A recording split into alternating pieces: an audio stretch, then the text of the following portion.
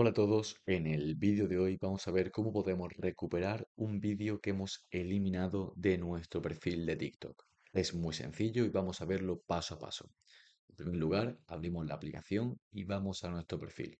Antes de continuar, quiero avisaros de que el método que vamos a seguir solamente es posible si el vídeo lo has eliminado en menos de 30 días.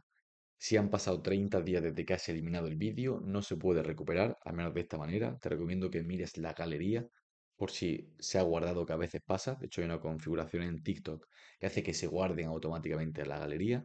Por lo tanto, te recomiendo que revises la galería justo el día que subiste el vídeo, a ver si lo encuentras.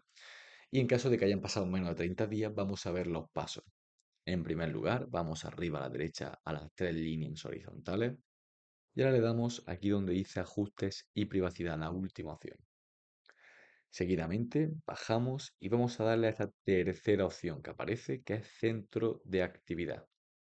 Pulsamos aquí y ahora vamos a darle a la penúltima opción que aparece, que es eliminado recientemente. Le damos y aquí están todos los vídeos que habéis eliminado de vuestro perfil y han pasado menos de 30 días.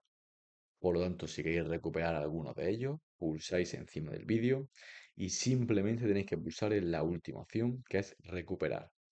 Le damos a recuperar para confirmarlo y como veis, el vídeo ya vuelve a nuestro perfil y no hay que hacer nada más.